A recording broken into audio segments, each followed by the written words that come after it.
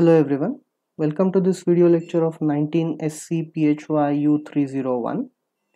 We have been discussing the first chapter, complex numbers, and this is the story so far. We discussed quadratic equations because quadratic equations, even with real coefficients, can lead to complex roots, and when this happens, when quadratic equations with real coefficients have complex roots, then these roots are complex conjugate of each other. Then we saw a way to represent complex number geometrically. Geometrically, it is represented as a point in this plane which is called as Argand plane. This horizontal axis is the real axis and this vertical axis is the imaginary axis.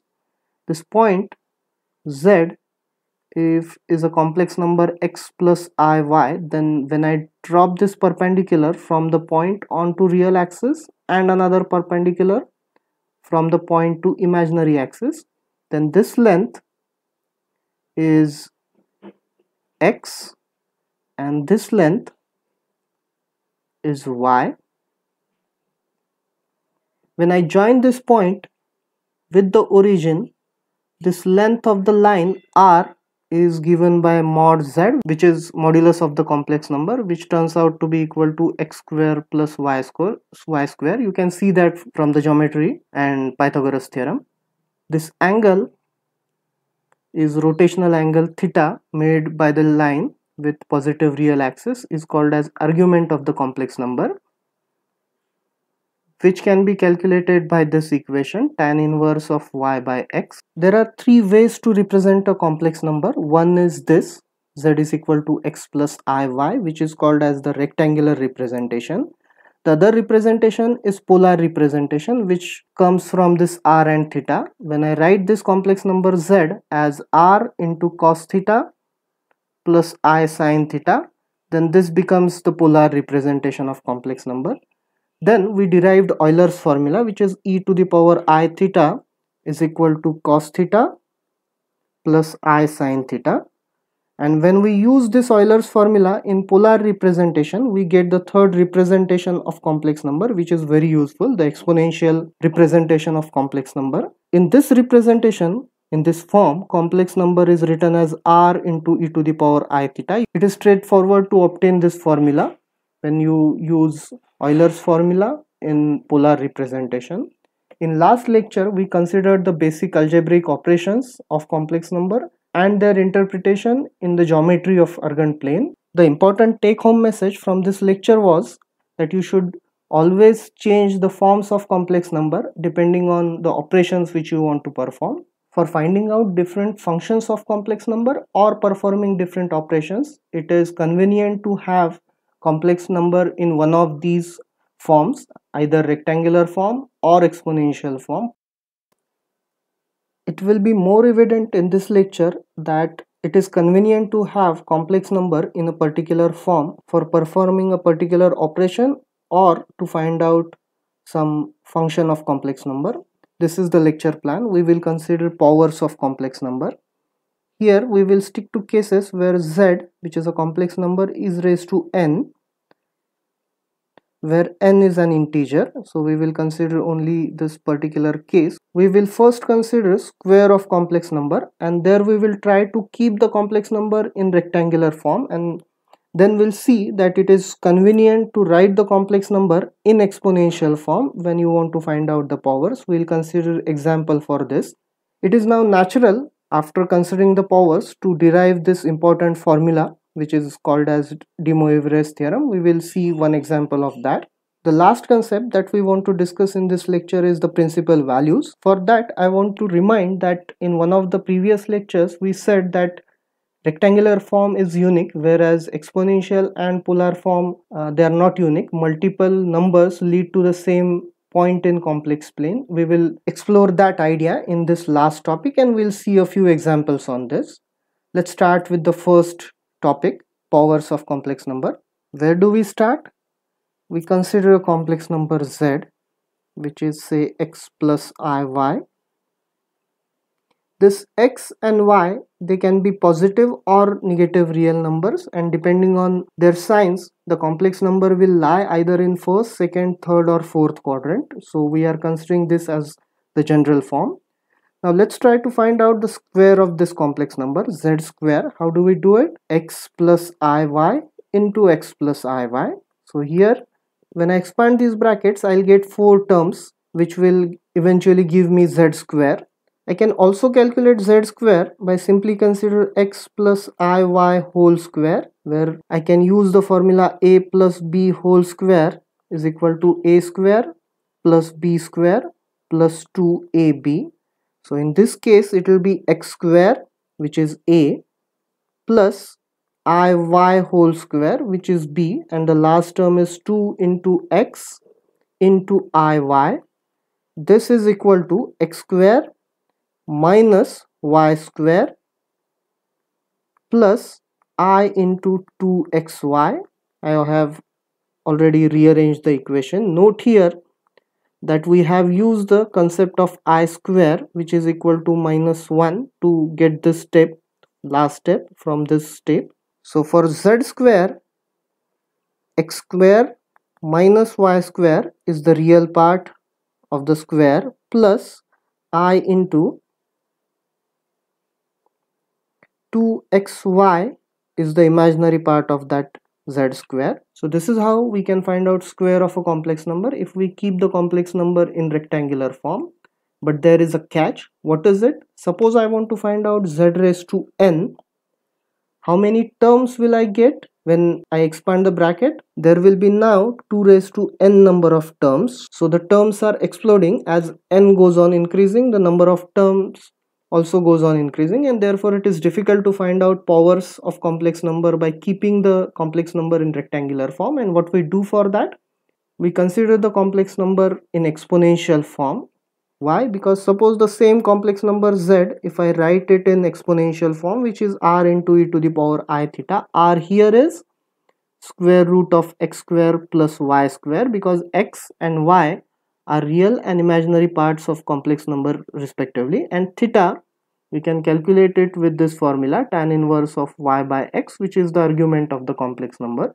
And suppose I want to find out square now. So z square is going to be r square into e to the power I theta whole square, which is nothing but r square into e to the power I into 2 theta. So for this z square now, the modulus of the complex number is r square and the argument is 2 theta. In general, if I want to find out z raised to n, where n is an integer, then it is going to be r raised to n, which is modulus of the complex number, into e to the power I into n theta, where n theta is the argument of z raised to n and r raised to n is the modulus of z raised to n. So this is how using exponential form is much convenient while finding out the powers of complex number than using the rectangular form. This is the message reiterated. It is convenient to use exponential form when you find out powers of complex numbers. Let's consider a couple of examples. Suppose z is equal to 1 plus I and I want to find out z raised to 8. Now imagine that you keep the complex number in rectangular form and try to find out z raised to 8. What will happen? There will be 2 raised to 8 number of terms which you have to handle.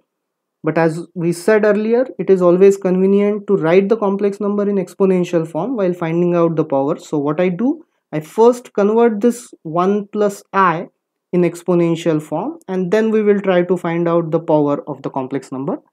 So in exponential form, I'll plot the complex number first in Argand plane. 1 plus I is going to be here, where this length is equal to 1. This length is also 1. This angle theta is the argument of complex number, and this is r, which is mod z. To convert this complex number in exponential form, let's first find out mod z, which is equal to r, which is equal to square root of 1 square plus 1 square, because 1 is the real part of complex number and same is the imaginary part of complex number. This is equal to square root of 2. I'll keep square root of 2 as it is. Then I need argument of complex number z, which from this triangle is clear that this angle should be 45 degrees, but we write the argument in radian and therefore it is pi by 4 radian. Therefore, when I write this 1 plus I in exponential form, it is square root of 2 into e to the power I pi by 4 radian. So this is how you can convert the complex number in exponential form. What is next step? Now I find out z raised to 8 because I want to find out 8th power of that complex number, which is going to be square root of 2 raised to 8 into e to the power I 8 into pi by 4. Z raised to 8 therefore is 16 into e to the power I 2 pi. So this is 8th power of given z in exponential form. We want to write this in rectangular form. To write it, let's first try to plot the complex number. Where will that complex number be? It has modulus which is equal to 16. So we get a circle centered about the origin, where this radius of the circle is 16. Then the angle is 2 pi. That means I have to draw a line which makes a rotational angle of 2 pi with positive real axis. It is going to be the same line here. They are overlapping, and therefore the point is here, which represents the complex number, which is z raised to 8. To write the complex number in rectangular form, now there are two ways. I already know that the imaginary part is 0 and real part is 16. So I can write this z raised to 8 straight away as 16, or I can use the Euler's formula. I can try to write this as 16 into cos 2 pi plus I sin 2 pi, which turns out to be equal to 16 because cos 2 pi is equal to 1 and sin 2 pi is equal to 0. So z raised to 8 turns out to be 16 in rectangular form. Keep in mind that real numbers are special cases of complex number. They have the imaginary part as 0, which is the case here. This z raised to 8 is nothing but 16 plus 0i. So this is the 8th power of complex number. Let's consider one more example. Suppose now z is say minus 4 plus 3i.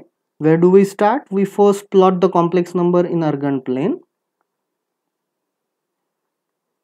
And it is now going, this is the real axis, this is the imaginary axis. It is going to be somewhere here, where this length is 4, this length is 3.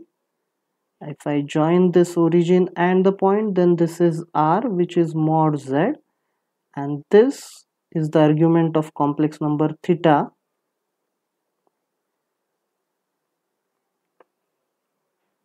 So first let's find out mod z, which is r, is going to be equal to minus 4 square plus 3 square under root, which is equal to 5. Then let me first find out phi. I will use this triangle and say this angle is phi. So phi is equal to tan inverse of 3 by 4, which is equal to 0.64 radian. Theta, which is argument of z now, is equal to pi minus 0.64 radian, which is equal to 2.49 radian. Z in exponential form is 5 into e to the power I into 2.49. Now let's try to find out z raised to 4, which is 4th power of this complex number, minus 4 plus 3i, which we have already written in exponential form. This now is going to be 5 to the power 4 into e to the power I 5 into 2.49. This is 625, which is 5 raised to 4 into e to the power 12.45.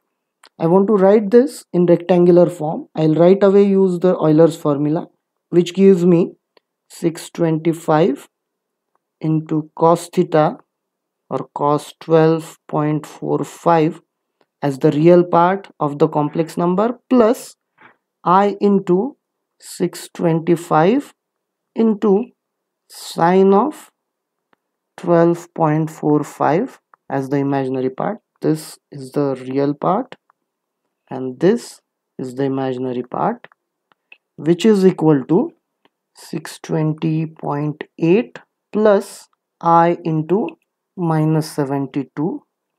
Let me continue my work in this block now, since I have run out of place on this slide.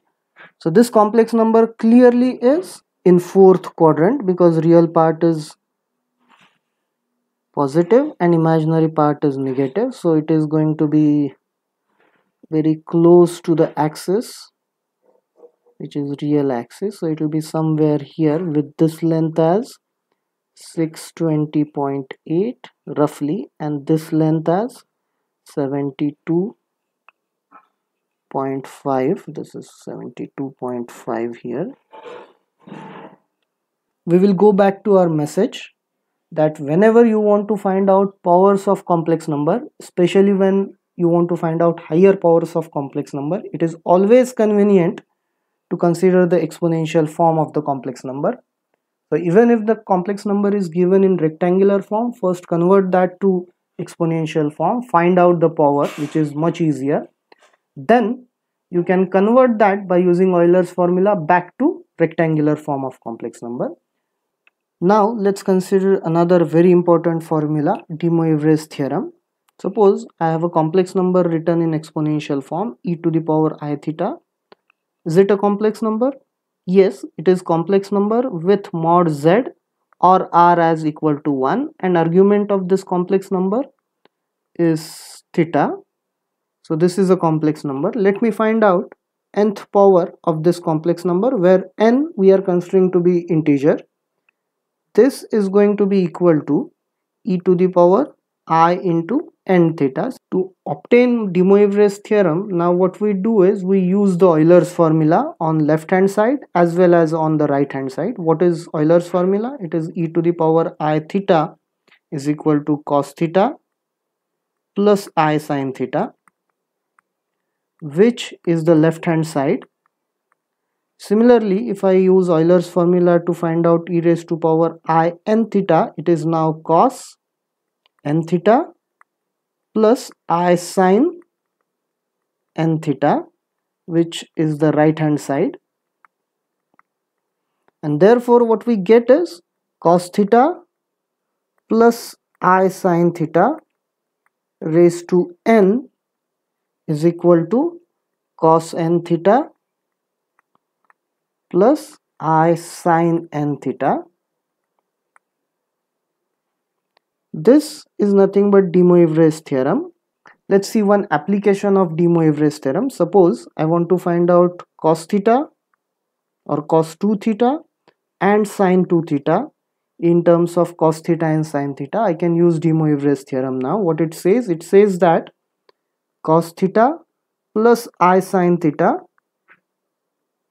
raised to 2 is equal to cos 2 theta plus I sin 2 theta. If I consider this right hand side, real part of right hand side is cos 2 theta and imaginary part is sin 2 theta. So I can therefore find out square of this left hand side and then compare the real and imaginary part to obtain cos theta and sin theta. Let's do it. Here I can use the equation a plus b whole square. It is going to be cos square theta plus I sin theta whole square plus 2I cos theta into sin theta, which is equal to cos 2 theta plus I sin 2 theta. This is cos square theta minus sin square theta. because I square is equal to minus 1 plus I'll take I common, so I can get the imaginary part, which is 2 cos theta into sin theta, which is cos 2 theta plus I sin theta, sin 2 theta, I'm sorry. Let's now compare the real and imaginary parts on left hand side and right hand side. So for real parts, on right hand side is cos 2 theta, and on left hand side the real part is cos square theta minus sin square theta, and therefore they should be equal. So we have obtained relation for cos 2 theta. Similarly, if I consider imaginary parts now, on right hand side the imaginary part is sin 2 theta, and on left hand side it is 2 cos theta or 2 sin theta into cos theta. So we have relation for sin 2 theta also in terms of sin theta and cos theta. Similarly, in general you can find out cos n theta and sin n theta by using de Moivre's theorem. Let's consider a complex number r into e to the power I theta, which is written in exponential form already. Let's say this point is present in the second quadrant, so that when I find out r cos theta, this is negative, and r sin theta is positive. So this is complex number plotted in this Argand plane. This is real axis, this is the imaginary axis. This rotational angle now is the argument of complex number r into e to the power I theta. Let me consider another complex number now, r into e to the power I theta plus 2 pi. Where will this complex number lie now? It will lie on the same circle which has radius equal to r, because it has the same modulus of complex number as above. Then its argument is going to be theta plus 2 pi. So if I consider this line, which is at rotational angle theta with positive real axis, then this angle theta plus 2 pi is obtained when I rotate this line by angle of 2 pi. So I complete one rotation and get back to the same line, same point. Therefore this second number also lies on the same point. These two numbers now overlap in Argand plane. Let me consider another complex number. Let me erase all this. Let's say r into e to the power I theta minus 2 pi is the complex number that I want to consider. Where does this lie now? It again lies on the same point. So all these 3 points now overlap, because it will definitely lie on this circle which has radius r, and now since argument is theta minus 2 pi, that means I rotate this line which joins the complex number and the origin by 2 pi radian or complete cycle, but now rotation is along clockwise direction since the angle is negative, and I get back to the same point. So this third number also lies on the same point. In general, any complex number r into e to the power theta plus 2 pi n, where n is an integer such that it is 0 plus or minus 1 plus or minus 2, and all the integers are possible, negative and positive as well. So all these complex number, they are represented by the same point in Argand plane, the same point but different addresses now. This is what we mean by complex numbers in rectangular form are unique. If I consider this number x plus iy, this point in Argand plane, then there is one-to-one correspondence between this complex number written in rectangular form and point in Argand plane. There is only one number which directs to the given point in Argand plane when written in rectangular form, but when it comes to exponential form, there are infinitely many complex numbers which lie on the same point in Argand plane. You take your time and think about it. This multi-valued point in complex plane actually is very useful when you consider complex analysis, but many times you don't want this ambiguity. You want that one point should correspond to only one complex number, and for that the way out is defining principal values. What is the difficulty we had? The difficulty is in the argument. All these arguments, theta plus 2 pi n with n as integers, all these arguments gives us the same point in Argand plane when the modulus is same. We now define range for argument theta. If it is in this range minus pi to plus pi, then we say that it is the principal value of the argument.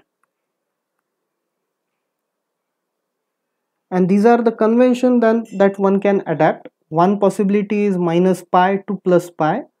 Some other references, some other books will use this range 0 to 2 pi. None of them is right or wrong. You can choose any one of the conventions and stick to that convention, and that also is the principal value. We for our course will consider this range minus pi to pi plus pi. So when argument is in this range, then we will call that as the principal argument.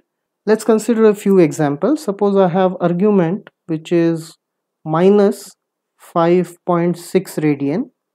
Is this the principal argument now? It is not the principal argument. So this argument is not principal argument. What I do to get principal argument from that, I have to add or subtract 2 pi n from this minus 5.6 such that it is in this range minus pi to plus pi. So I can add 2 pi to get 0.68 radian, and this now is the principal argument. Let's consider one more example. Suppose theta is 12.45 radian.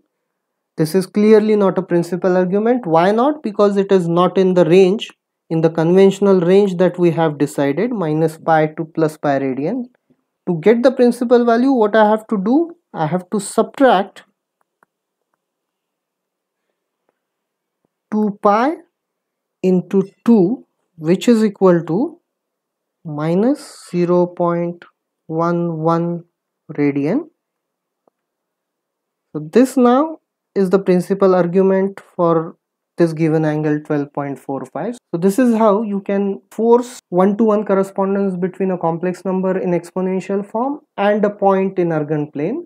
We will use this concept where a single point is represented by multiple complex numbers, or point is multi-valued in complex plane when we consider roots of complex numbers, and principal values we will revisit this when we consider logarithmic functions of complex number.